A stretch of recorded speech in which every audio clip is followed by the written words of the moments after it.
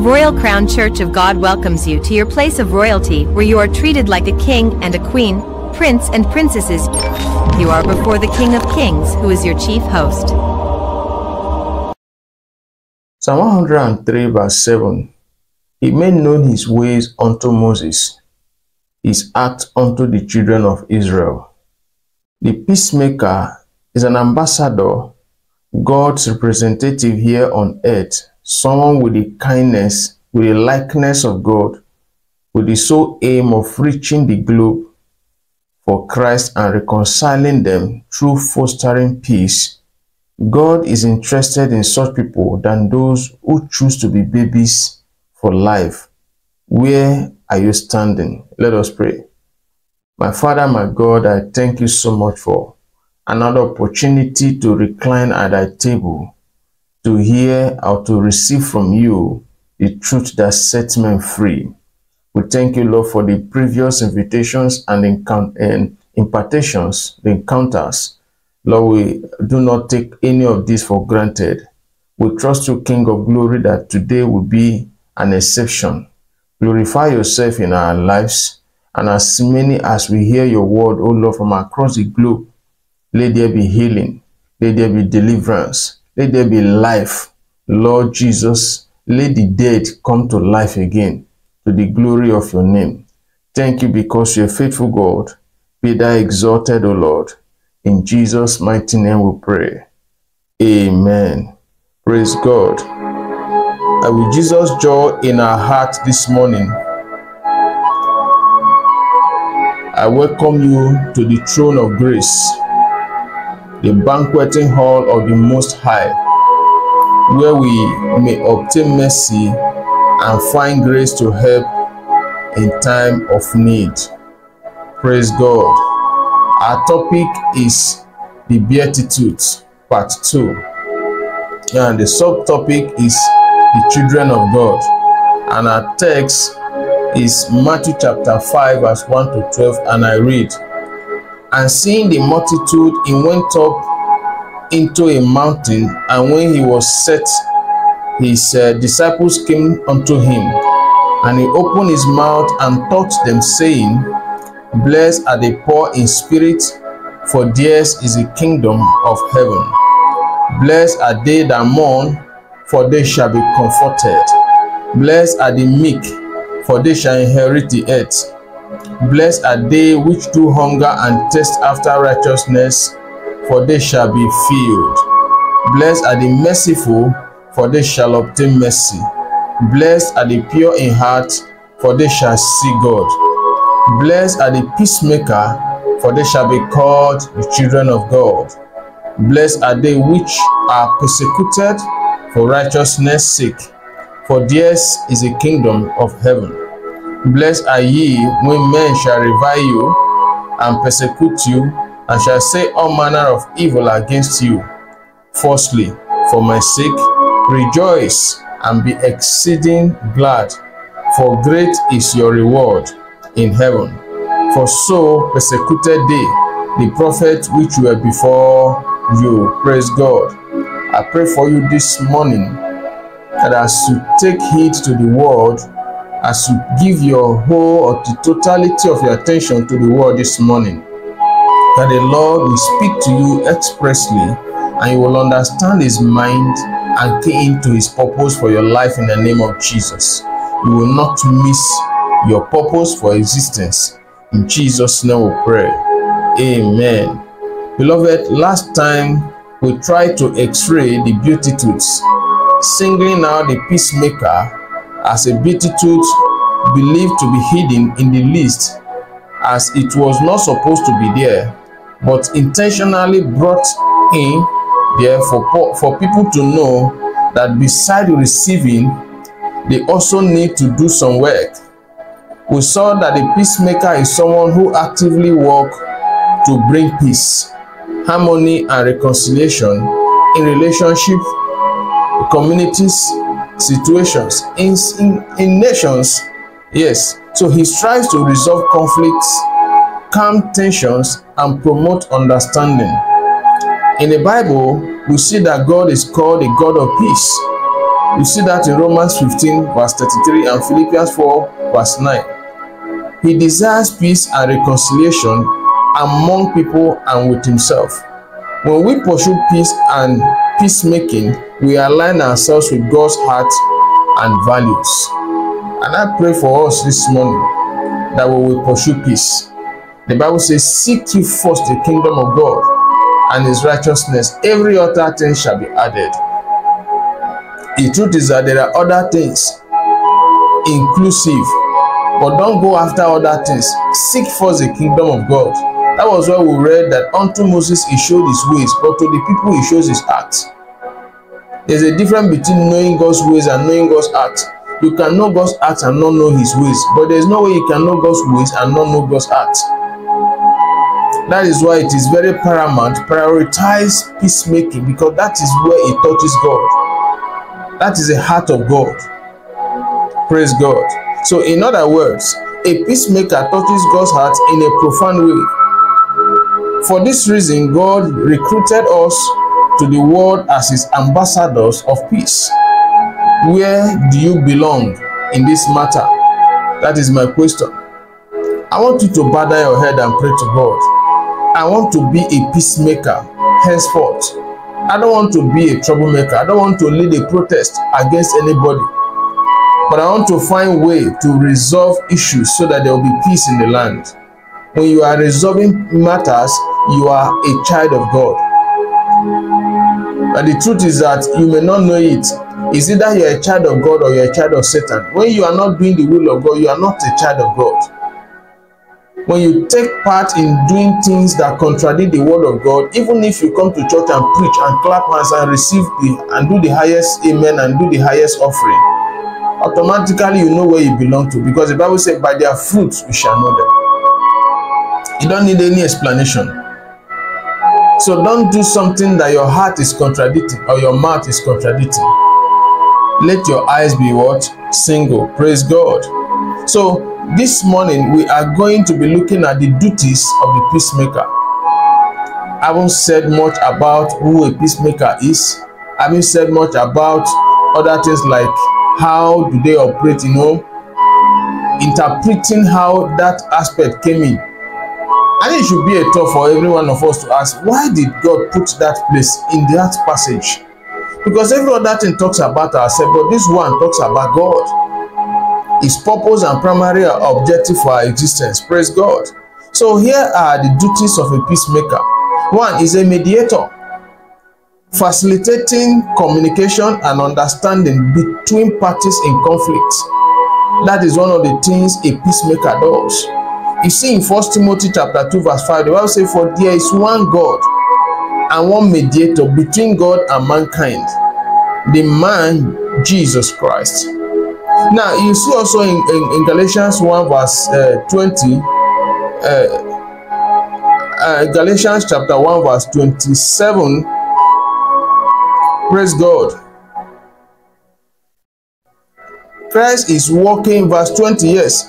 Christ is working through us to broker peace, you understand, between the world and himself.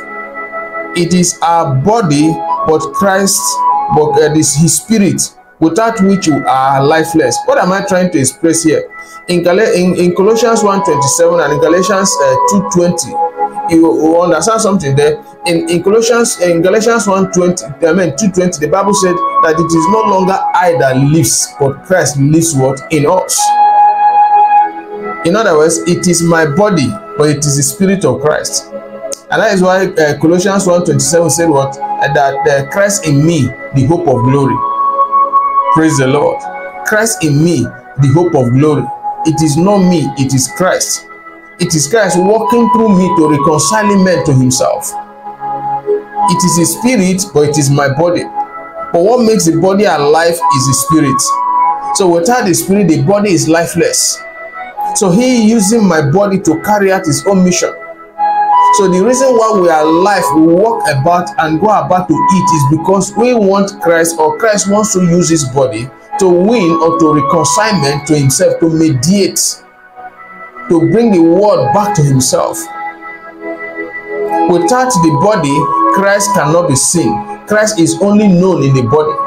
or through the body.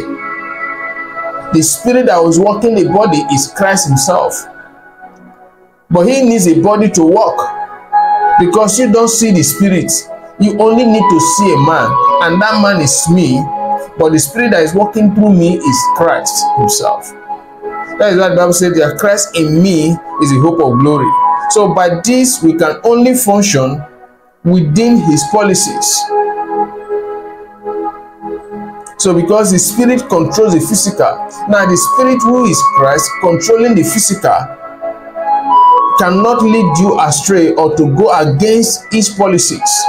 It must be within his policies. That is why you need to be in Christ to serve Christ. You cannot serve him in your own senses. When you see a man trying to manipulate God with his wisdom, I will tell you a man who has not yet known God. Christ is not yet living inside of him. If Christ is living inside of him, he will do as Christ wants him to do. So he is a mediator, but he mediates through us. When we say we are his ambassador, he does that through us. That is why Jesus said, I do nothing except the Father sends me. I cannot do anything on my own. Whatever I see my Father do, I do. It's also similar to us. We cannot do anything on our own. He leads us to do it. He helps us to do it as long as we have given ourselves for him to use. So he does it through us.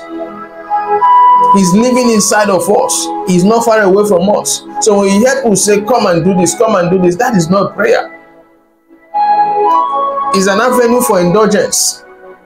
Let us welcome the Holy Spirit. He has not been anywhere. It has been inside. You are the one who believe that is outside because you want to carry out some nefarious activities. But when you begin to have that feeling and mindset that he dwells within you, you are conscious about the things you do because Christ is there to use you to talk to people, to use you to behave to people or respond to people in your lifestyle.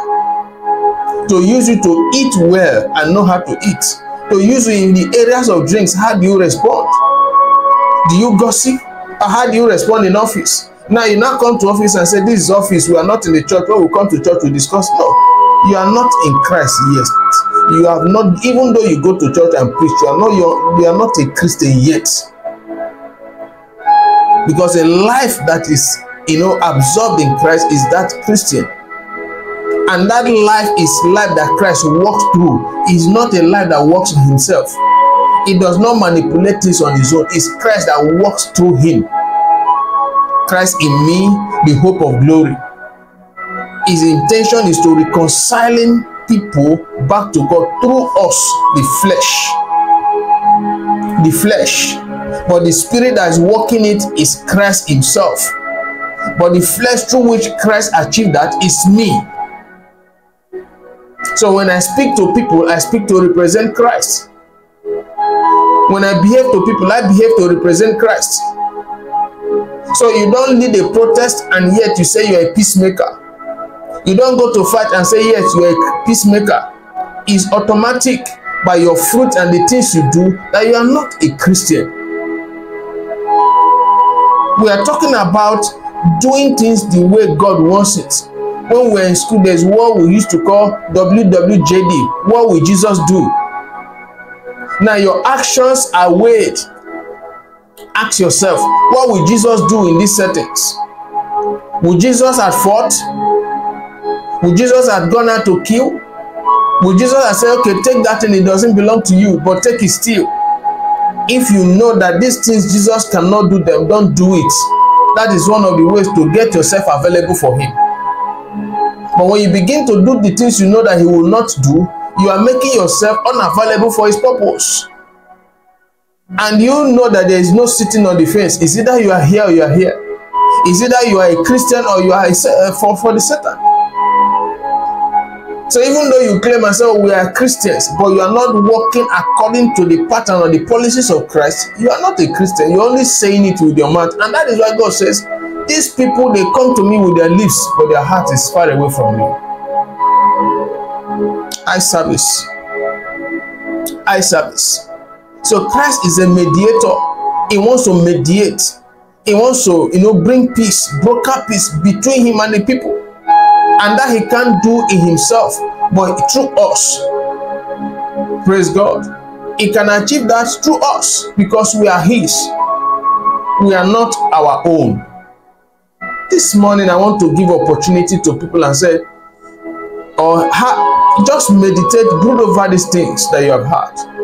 And also give opportunity to people who have lived and with the assumption that they have been serving God. I will talk to people every day who believe that waking up, sleeping, eating, and other things, go to church and come back, that they are serving God. It's not true. You cannot serve somebody who had not employed you. Because you love banking doesn't mean you can enter any bank and start counting their money. You are a thief. There are procedures to work in the banks. The same way there are procedures to work in the kingdom. You don't choose what to do. He chooses what you will do, and He tells you how to do it. So you have lived in that assumption, but this morning you want to get back to God. I want everybody to begin to pray and ask God for His mercy this morning. Pray to God. Ask God, please save my soul. Help me. I want to be a peacemaker. Do you want to be a peacemaker, an ambassador of peace unto God? Pray to God to help you this morning. Lord, I want to be an ambassador of peace unto you this morning. Help me, O Lord. I don't want to live a wasted life. There are people that even after 80 years, they say, we thank God for a life well spent. It's not true. It's a life wasted. As long as that life does not contribute to the kingdom of God, all you know is that you will go to bank and work and bring money and eat. You are serving your belly. And 99% of the world people, they are serving their belly. They are not serving God. Because all they believe is that they must go out, make money, come and eat, and nothing more. Even if you tell them about Christ, it does not concern them. And they believe they say we go to church. Going to church doesn't make you a Christian. It does not make you a Christian. So you want God to set you free this morning. Deliver you from that dangerous assumption that you have carried over the years. Ask God for mercy. Ask God for mercy. Ask God for deliverance. Deliver me from myself. Deliver me from my self-assumption, the things I have assumed wrongly. Deliver me, King of Glory. In Jesus' name we pray. Amen. Now you want to take a decision this morning and say, Lord, I'm tired of running my own race. I want to join in this journey with you. I want you to help me. I quickly invite you to follow the prayers that is shown in the screen. And as you do that, may God bless you. I pray your week is blessed. This week is a week of new entrant. You will break new ground. As you take on that prayer this morning, the Lord will begin to walk with you, and you will never miss your steps. In Jesus' mighty name we pray. Amen. God bless you.